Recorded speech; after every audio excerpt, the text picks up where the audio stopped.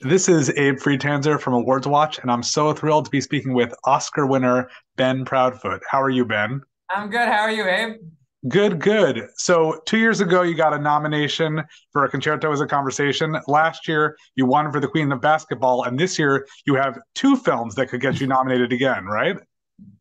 Well, yeah, we'll see. But it's been a great series of years, and I've been lucky to have found a platform for these all of these important stories. Well, it doesn't apply for A Concerto, but otherwise, you just have this long list of great unheralded women that you just like, oh, like, I need to find time to make a movie about them so the world knows about them. Well, I mean, wouldn't you feel the same way if you found out about their story? You'd be like, God, this is a great story that we got to make a movie. You got to follow the tug. That's true. And I know you said you're not a big basketball guy. Is it fair to assume you're also not a big food guy, or was Sally Schmitt a little more accessible that way? That's different. Yeah. So I love cooking. I've cooked my way through most of Sally's cookbook. I love food. So that was definitely an indulgence for me. Do you like her kind of food, her Oh yeah. No, California no. I cooking? mean, it's totally right up my alley. And frankly, Thomas Keller's too. I mean, it's very different. But yeah, I love cooking. I spend a lot of time in the kitchen. I love food. Actually, since doing this film, I turned my lawn in my backyard into a little garden. I call it the Canadian laundry, and try to make as much food as I can from what I can grow in my little backyard. Oh, But yeah, that's great. I love food. I love food, and I love chefs, and I love cookbooks. That's a real passion of mine.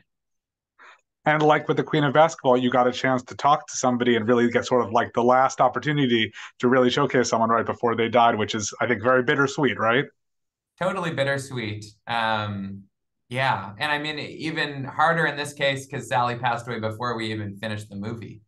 With Lucy, she was there at the premiere. She got to see a lot of the, excitement and groundswell of support around her. But Sally's family said that she hated the spotlight. And so I think they were like, she knew what was going on and she was out of here. And, so I think, although it would have been nice for me to see her and know whether she liked it or not, I think she probably, uh, you know, was happy to avoid all of the hubbub and excitement about her beautiful tale. And then, of course, with Mink, it's unusual. You do not have a living subject. Instead, you have, her daughter who's very informative. But what really got you interested in her?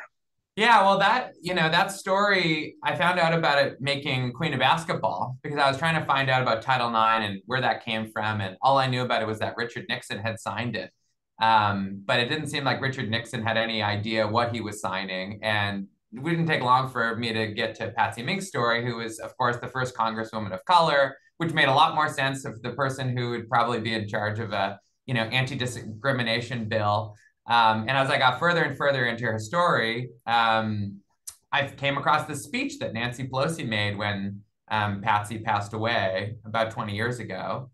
And in this speech, she talked about this crazy, dramatic, frankly, like Hollywood movie type story where on the day of the crucial vote, her only daughter gets into a life-threatening car accident and she has to choose. It's like a Ron Howard movie. She has to choose between staying on the House floor and going and being by her daughter's bedside, and the whole thing comes down to one vote.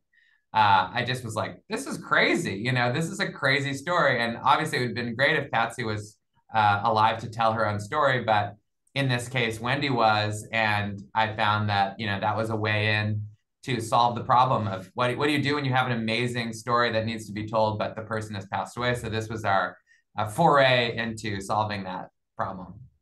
What also struck me as different is the title. That it's, other than the best chef in the world, the queen of basketball, and this is just Mink. How did you settle Yeah. on that? Well, I kind of saw it as an extension of her campaign. And a lot of her posters had, her last name in big, bold letters. And so we literally just, scanned one of these beautiful posters from the 60s with those huge, oversized sans serif letters. And it just looked great and looked great with an exclamation point. And it kind of underlined what we were trying to do was to continue Patsy's campaign. And that's been, the impetus behind that film is to bring her issues and her, real advocacy back to life through the film. And hopefully that's been inspiring to people. I think so. Unfortunately, both of these terrific films, The Best Chef in the World and Mink, are available via the New York Times Op Docs on YouTube. So you can check them out there if you want to see more of Ben's great work. Thank you so much, Ben. It's a pleasure to speak with you again. Thank you, Abe. Always a pleasure.